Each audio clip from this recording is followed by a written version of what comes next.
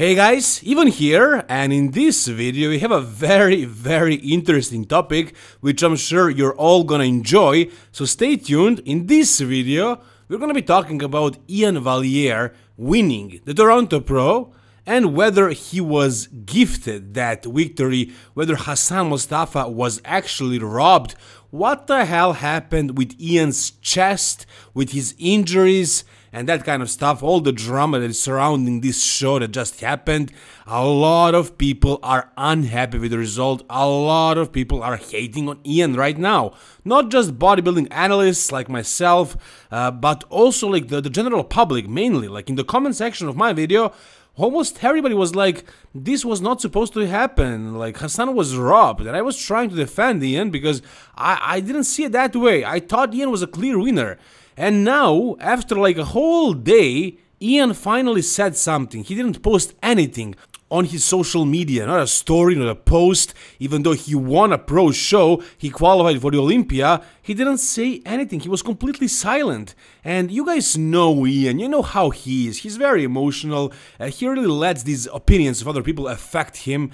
You guys remember when Milos Sarcev criticized him when he won the New York Pro, when Milos said that his client, Max Charles, deserved to win instead of Iain. On Furabia's podcast, Iain started talking about that, about the backlash that he received after he won that show, and he basically started crying in that video, in that podcast. So Iain is very sensitive. He can't really take the hate. He can't deal with it. He can't cope with it. He doesn't have the thickest skin. And when I saw all this negativity surrounding his name, everybody saying that he didn't deserve to win, that he should retire because of his injuries, that something is wrong with his chest, blah blah blah, I thought this guy is, I don't know what he's gonna do now. Like, could he potentially maybe hurt himself? Something like that? I don't know. Like, he was completely gone from social media.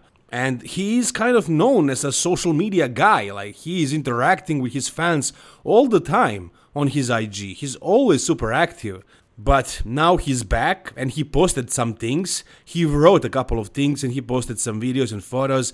And we're gonna go through them. We're gonna see what he had to say, what some other people had to say about him. And we're gonna talk about, I'm gonna give you my assessment on what I think is happening with his physique, more particularly with his chest. In the caption of this video that he posted, he says, statistics are more important, better, bigger than opinions, which I absolutely agree with. If you look at his statistics, the last time he lost a pro show, a regular season pro show, was 2020 against Hunter Labrada, and he was completely, totally off with peak that year. Ever since then, I mean, after that he won New York and he didn't lose a regular pro show. He didn't win Arnold or the Olympia, but all the other shows that he did, he won them all. So statistics are definitely on his side. Now, this sport, or a pageant, whatever it is very subjective. So we can take a look at his physique and give our own opinions. It's not all about statistics. So if you look at this video that he posted, you can see that his conditioning was very good. And he was big. He was pretty full everywhere except for his chest and probably arms. Now, his back. His back was much improved. Take a look at his back right here. The last time we saw his back on stage was Mr. Olympia, and everybody thought that he had some sort of nerve damage. Here is a comparison. So 2022, last year, Vancouver Pro on the left, and Mr. Olympia also last year, 2022, on the right.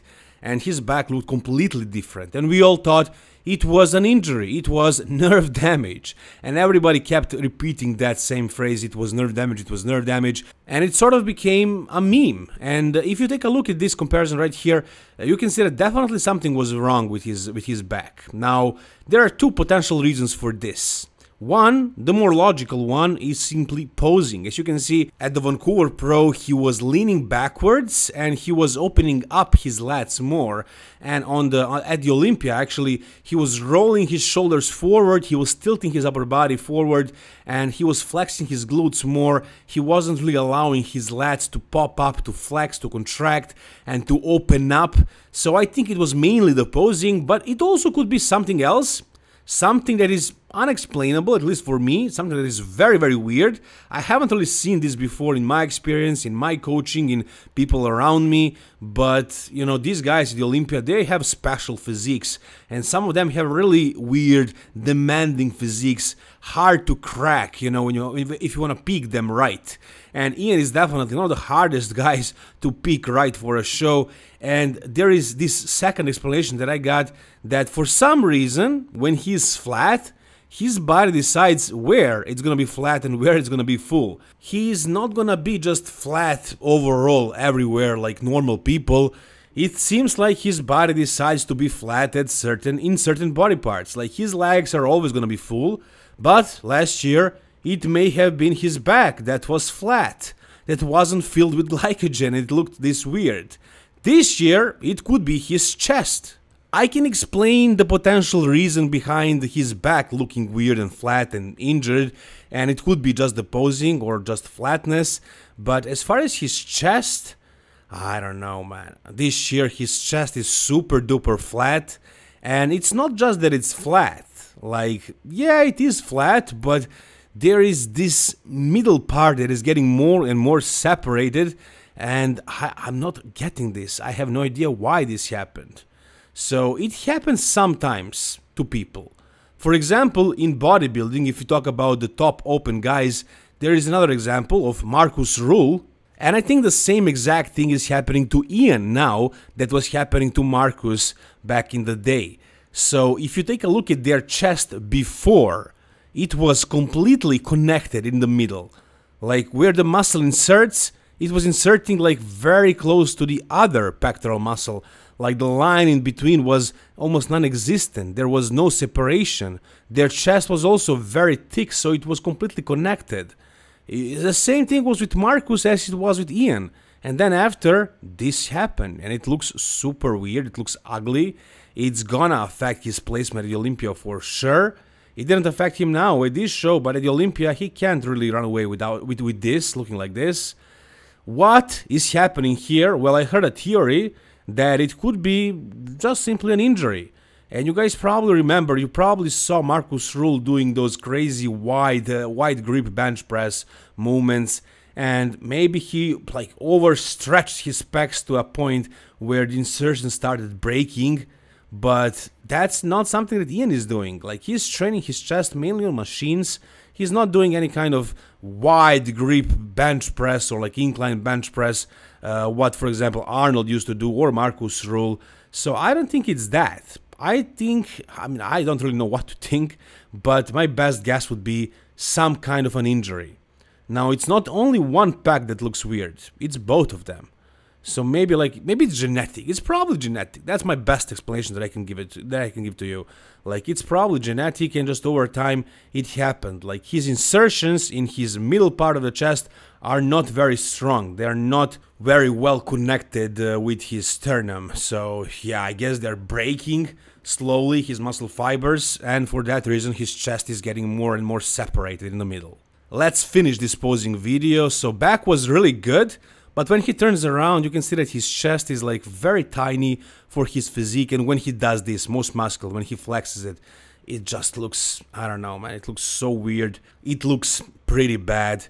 And I don't know, can he fix this? I'm really curious. Can he make a change? Because he did successfully change his back.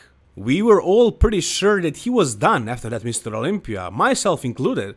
I thought he was supposed to retire, because he looked like he was injured all over the place. And I'm feeling the same way right now. After I saw that chest, it doesn't look to me like he can fix that. If he can't fix that, there is no way he's gonna be top 7 in the world ever again. But, as you can see right here, he posted this story, along with the other stories, very interesting ones, and here he says, nerve damage fixed. It's a miracle.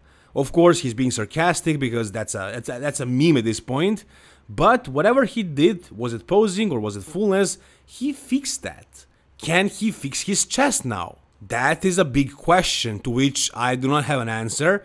But if you ask me, can he do some serious damage with the chest looking like this?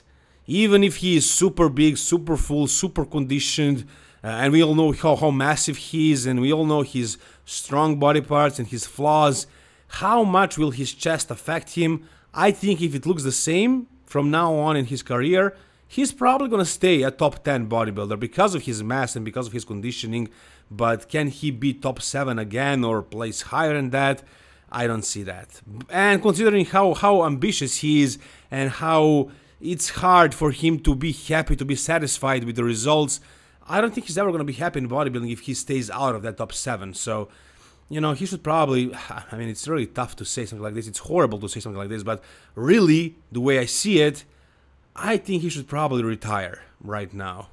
I mean, look, I listened to Iain on a podcast a million times, and I know that he's tired of eating the same food, a whole bunch of food every day. I know he's tired of training very hard and being super regimented. Bodybuilding is his job right now. He loves his job, but it is a job for him. It's not a hobby for a long time. So if he doesn't enjoy it that much, and if his placements are gonna suffer now and get worse and worse each year, like it was the case with Marcus Ruhl when that happened to him, he should probably end his career while he's still like at the top, and he still is at the top. You know, he just won a pro show, a very good pro show, I gotta say.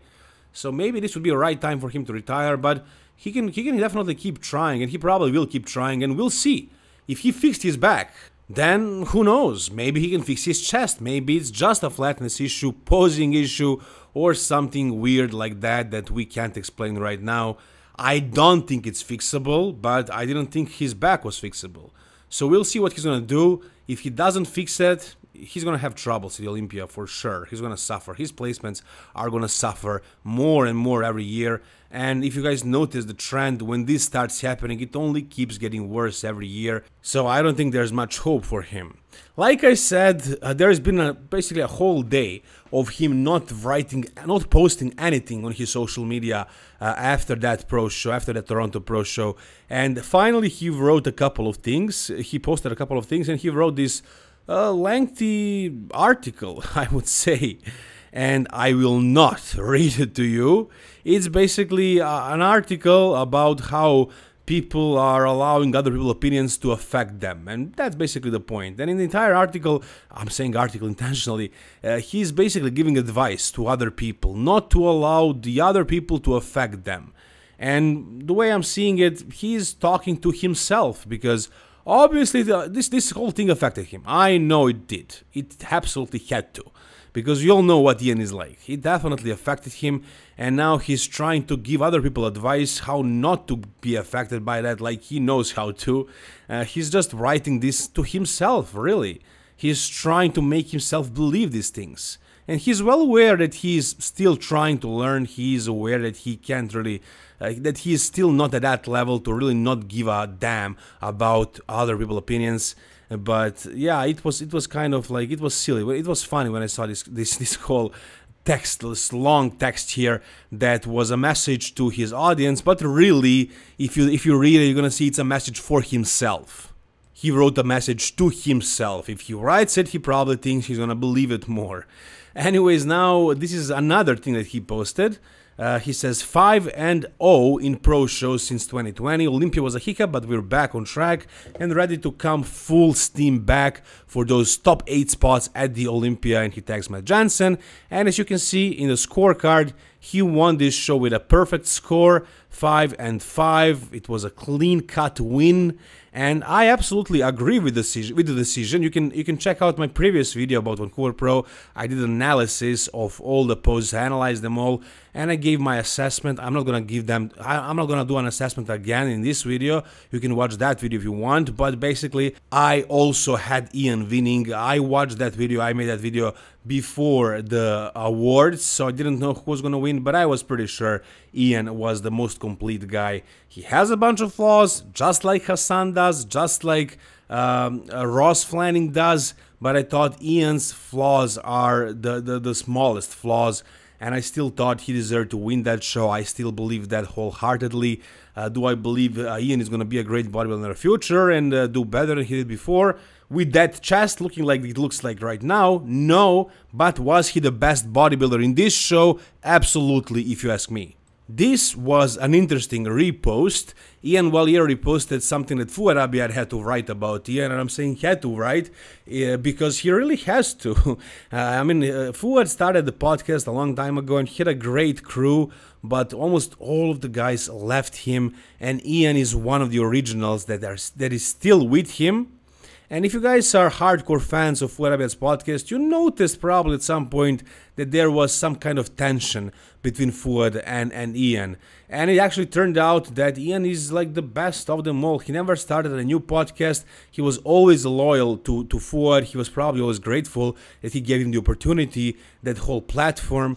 He never got into business with Fouad. He was probably smart enough not to do that because he probably knew what kind of a businessman Fouad is, and that they're probably going to have some problems along the road if they started working together. So he didn't mix business and podcast, sponsorship and podcast, but he remained loyal to Fouad's podcast. He didn't start his own, he didn't go to another one, he stayed with Fouad, and now Fouad has his back. Obviously, as you can see, he wrote this caption in the story, and he says, "Pro judges with decades of experience sitting 10 feet from the stage all decided Iain is first. Yet internet experts viewing a live stream on iPhone pic think they got it right. People, you cannot accurately judge such a close show via live stream. If that was the case, IFBB judges would sit at home and do it via laptop instead of flying all over the world. Give your head a shake, just admit when you're wrong and try and learn from it. Try and have some respect for a guy who just keeps winning instead of hating. It makes you look weak and salty." And I absolutely agree with Fouad. He didn't say anything wrong, he said everything absolutely right. But I have to disagree with the last sentence that Fouad wrote. It makes you look weak and salty. Now, if you're talking about the other pro competitors, if they had to say something like this, then yeah, it makes them look weak and salty. But as far as regular fans who are watching this, through their phones or computer, they are just not fans of Iain's physique. They really dislike it. And they have the right to feel that way, to think that actually Iain didn't deserve to win. And that's okay. You can have your opinions, guys. I don't have anything against it. I'm gonna give you my opinion, my thoughts, and I think you're wrong if you believe that. I think Iain absolutely deserved to win this. He's far from being complete, far from looking perfect, but on that day, on that stage, he was the most complete guy. He deserved to win.